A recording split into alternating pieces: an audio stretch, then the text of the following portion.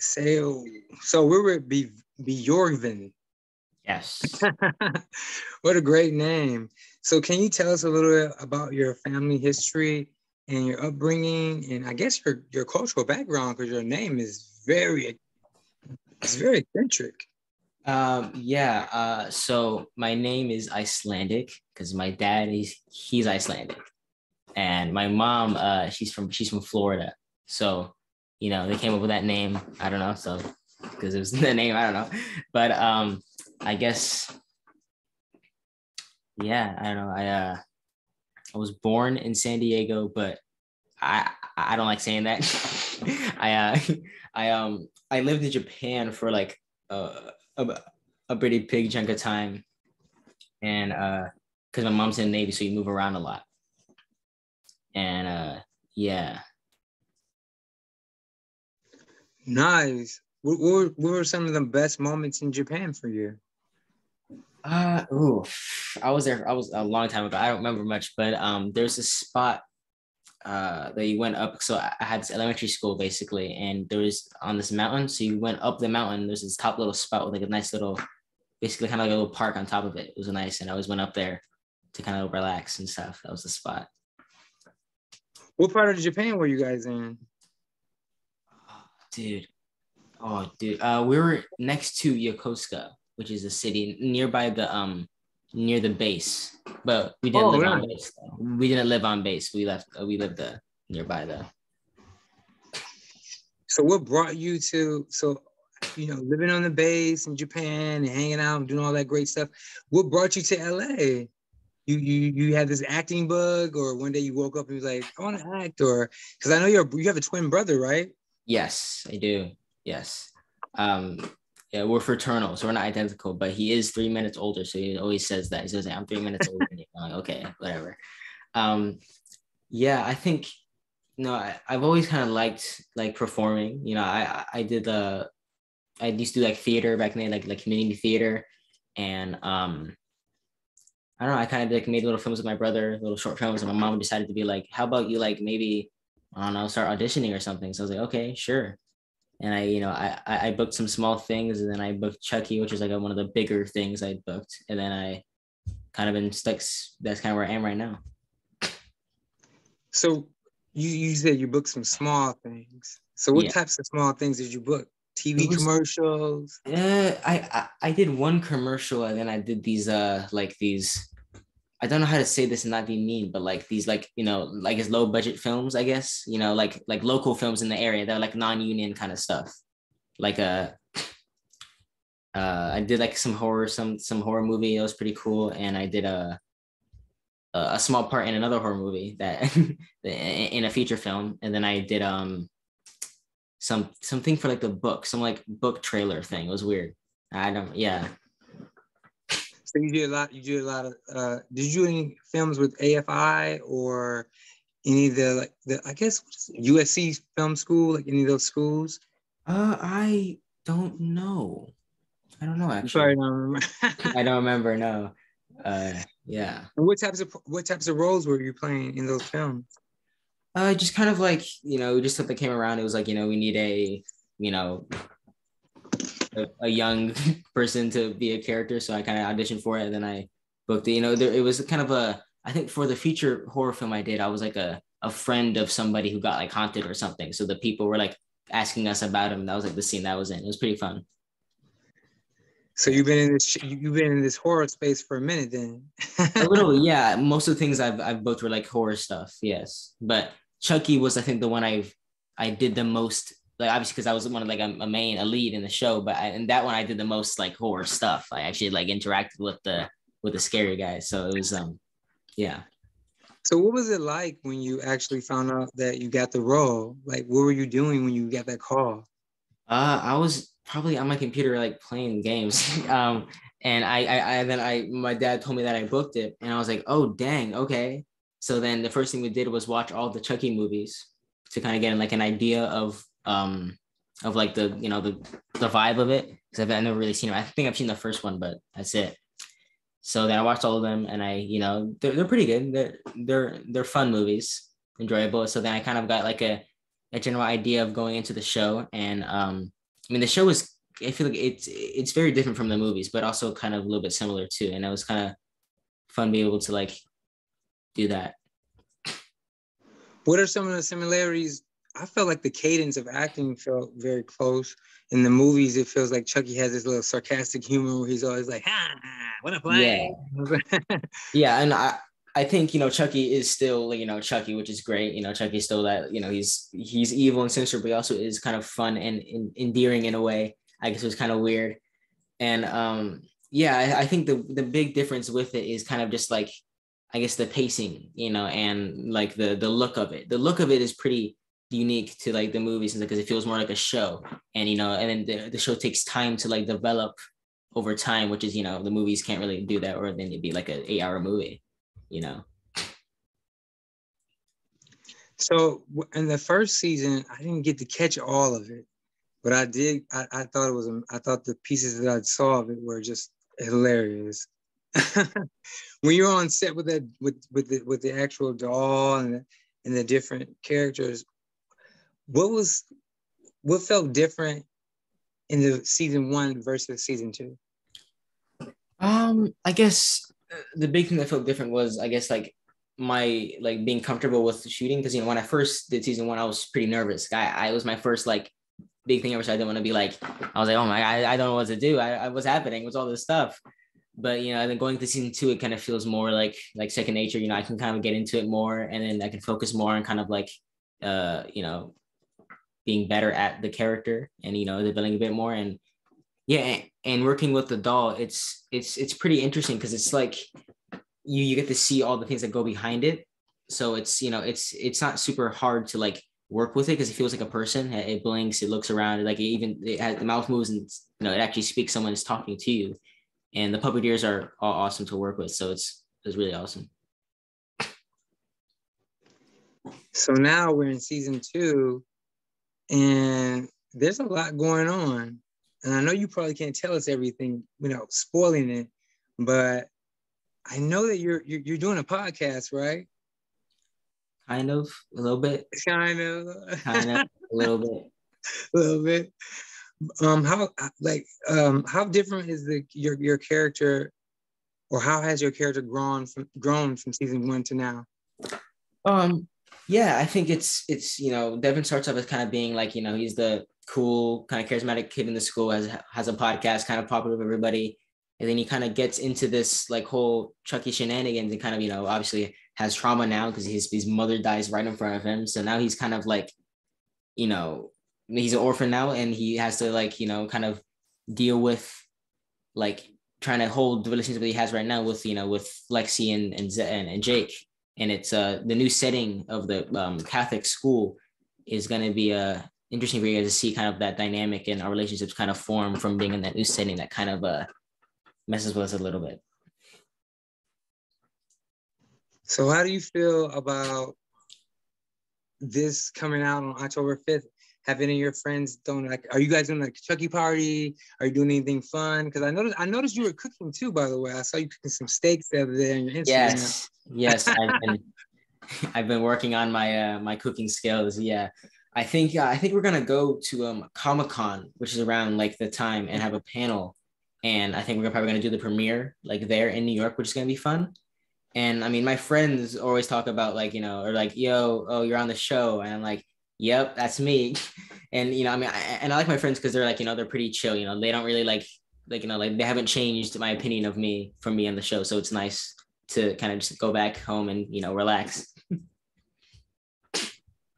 So, wow, that's awesome. So you got this part, you're playing this character, the character is growing, you get season 2 coming up, you've got that under your belt, at least a couple of episodes rather. How's it feel now to know that you're a working actor now? Like you're like, and you're becoming like a well-known household face. Like, what does that feel like right now? It's interesting because I never see myself to get here. So it's kind of interesting, you know, I get to like kind of know everything that goes behind it. You know, now I have to, you know, kind of like talk, you know, do interviews, which is interesting, you know, it's the thing, you know, I don't know, it's interesting. It's an interesting kind of, it's surreal to me. Like I always kind of see interviews on TV or something like that. And I'm like, huh, now that's like me, I'm doing that. Well, yeah, you deserve it. You're such a great actor. I was watching you and I was like, whoa, you like really dropped in and you have a great sense of style and you matched the show perfectly. I was wondering, how was it like? What was it like when you auditioned the first time around? Just to rewind a little bit, because um, like I said before, you fit right in. Like you really like a puzzle. You know, like puzzles have different shapes and stuff, but it's like you just fit right on in. It's like it's almost like this role was written for you, right? Yeah, it was interesting because when I did the audition, the scene was because it was really interesting. So I saw Chucky, I was like, okay, Chucky, that's interesting. That'd be fun to audition for. And I see the scene, and it's the scene in the cafeteria where Devin's talking to Jake, and I'm like, this is Chucky. I'm like, okay, so what do I do? So then I kind of like I played it as like like a kid in school talking to someone trying to help him out, and then I guess that's what Don wanted. It was kind of interesting because the audition had nothing to do with Chucky at all. So it was kind of fun to like be like, okay, I have to like kind of like do that. And the character is like, I do feel like I kind of relate to him on some levels. The character, he's a creative guy. He, is charismatic. He like is, I guess it's yeah, he's kind of like me a little bit, but also different. I mean, I'm a bit more maybe a bit more relaxed, maybe a bit more relaxed than him. But yeah. Yeah, your character is pretty intense at times. I know he's gonna go there at any moment. Yes, yes, I yes. was like, how do you contain that? How do you like control those emotions? Because I know there's probably there's a Bjorvin that's kind of like Yeah, he's not always chill. I'm sure there's one yeah. that gets a little heated and hot and hot sometimes. Yeah, I think I try to, think about it as that, Devin, I try to, I guess, like become him or whatever, it sounds like generic, but I guess I try like put myself away and then kind of like bring in Devin and kind of be him and then maybe add some of me in there, but I want to kind of be someone new and, entertaining because I'm pretty boring. So I want to be someone who's interested. How do you prepare for your scenes? Do you like? Is there a special ritual you do, or? No, yeah, I light candles around in a circle and I start levitating. Yeah, well, usually we get the scripts of like the whole episode before we even start shooting, like maybe the first three or something, and I look at all of them and kind of get an idea of what's happening, and then I kind of sometimes I like, I mean, I've been to acting classes and stuff, so I kind of have some things in my brain to to put onto when I look at a script and how to like read it and take notes and stuff. So I kind of do that, and then I because I never really know what scene we're shooting until the day it's gonna shoot, so I kind of have to be prepared to like be super dramatic or be super like not dramatic for the it's kind of interesting because sometimes we shooting out of order is kind of interesting to me. That's something that I realized. It's like we're shooting episode 3, but we're shooting the end of episode 3 and not the beginning. We shoot the beginning later, so it's kind of fun to like have to like kind of put myself in the later point and then put myself before, but like nah, it's interesting. Yeah. What are some of the what are some of your favorite characters or some of the actors you love working with on set? I Do you mean, have I any love working favorites? with I love working with, I mean, Ali and Zach, they're great. And Teo, they're great working with them. The series. Too bad he's Junior's dead. Rest in peace. And it's also great working with the, like the classics like Jennifer Tilly and Alex Vincent. It was great working with them in season 1. And it was kind of fun to see, like, especially Jennifer Tilly's character. She's kind of she's out there, she's it was fun. It was kind of fun because it's almost like I'm working with Jennifer Tilly. Then when we cut, it's still Jennifer Tilly because I mean, it's fun. Yeah. Wow, that's so cool. It's such a great. I think it's so cool that you get to be a part of you're a part of like pop culture. Like people love Chucky. Like I think everyone has been Chucky for Halloween. Yeah, yeah, exactly. I mean, everybody's been like, I don't know what to wear, so you throw on some overalls and a red wig, and you're like, Exactly. trick or Yeah. treat. So, have you ever been Chucky for Halloween, or do you have any plans of doing anything cool for Halloween? Because I mean, if I saw you on Halloween, I think I would be pretty spooked out, like Yeah, I mean, I guess I could always in a just go good way. as In a good way. I guess I could always go as Devin. That'd be really funny. Just walk around in like a fall shirt. But yeah, I mean, I guess like I don't know if this was your question, but I guess like it's always like seeing like the community kind of and seeing like fan art and seeing like edits and stuff. It's kind of interesting because I get to be like, whoa, like someone like took time out of their day to draw me out of all people, and or make a video like that has me in it. And I was always like, huh. I don't know. It's interesting to me. Yeah, it's very surreal, I'm sure, because it's like Jesus. It's like you're trick or treating or you're hanging with friends, and you're like, is that a picture of me on their shirt? Yeah. I mean, like people. I mean, like, cause you have that kind of cool face and that cool look. And speaking of which, you have this cool shirt on, this style, this swag. Can you tell me about this sweatshirt you have on? Cause you know you get your little fade too. By the way, I'm digging your haircut. Thank you. Yeah.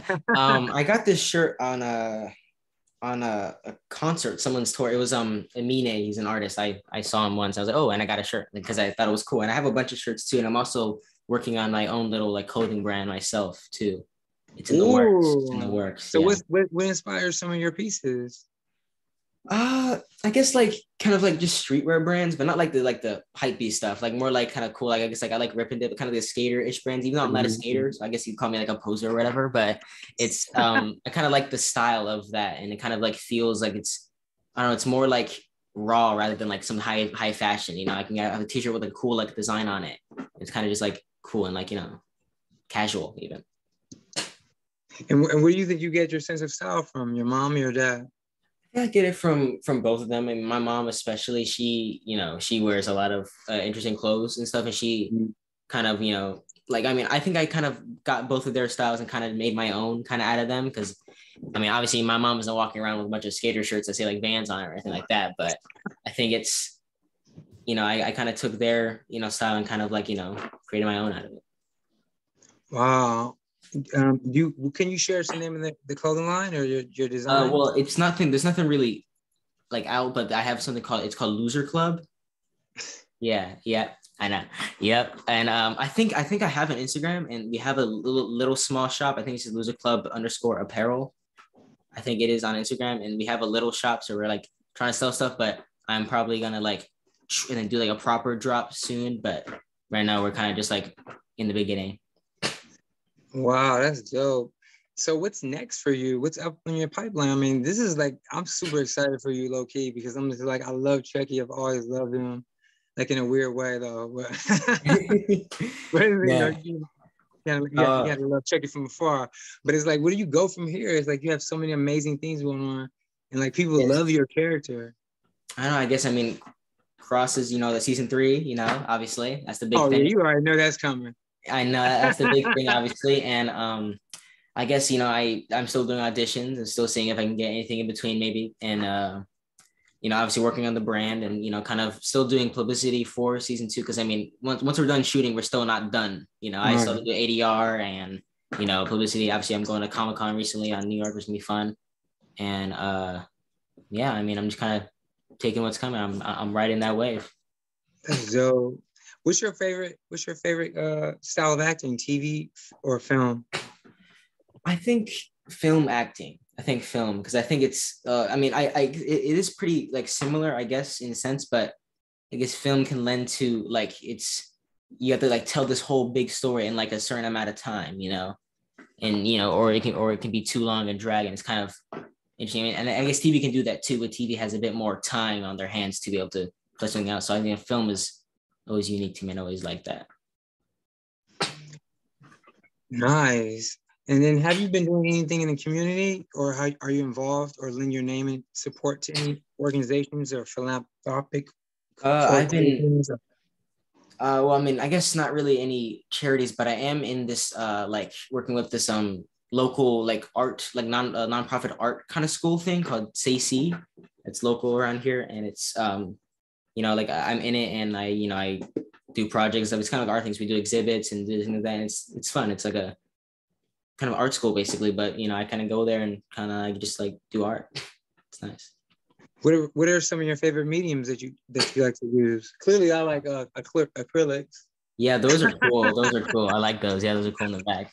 I guess I know I like photography and like kind of like digital art, kind of like doing like putting stuff together into one big like piece. And obviously, I love film, especially filmmaking is great. Like making films and I guess like that. And also I guess like doing like mixed media, I guess, really in general.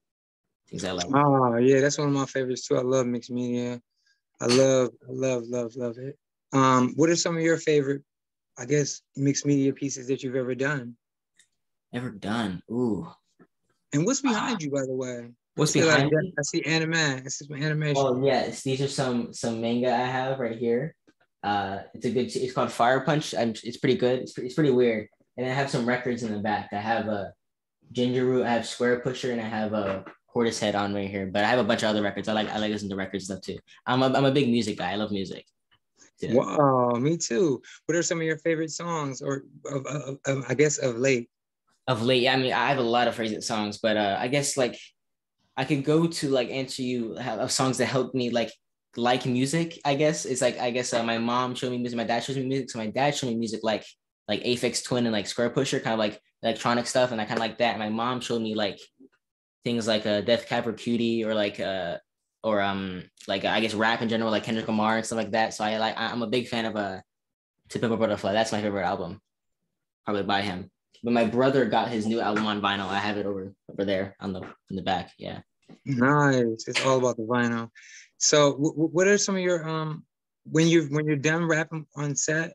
What are some of the things you do to like chill out and relax besides cooking steaks? Yes, besides cooking steaks, obviously. I guess I mean I have to realize where I have to do school now. I have to do homework, and obviously, that's not super fun, but I guess it's I have to do that. And I also I kind of just like wind down. I hang out with friends. I play games, online, so like that. Friends of mine, kind of just wind down and chillax. So, what's your favorite? I guess what would be your biggest dream that you would want to accomplish in the next year? Next year? Oh, I don't know. I mean, because anything can happen with you. Because look at you. I mean, you're doing Chucky, bro. Like you don't know what's gonna happen True. tomorrow. True. I mean, I was gonna say make a movie, but I don't think a year would. I think that'd be too close. That'd be too close to that time. I think maybe. I mean, I guess like honestly, like try to work up that brand and like come up with like an actual drop, like an actual like release of clothes. I'm still working on trying to find people to like help me make the clothes and stuff. Yeah, I could see that, especially the way you described it. How do you feel about Reebok? I like Reebok. They have some really cool. They have Allen Iversons that came out. I don't know if but you like skater shoes.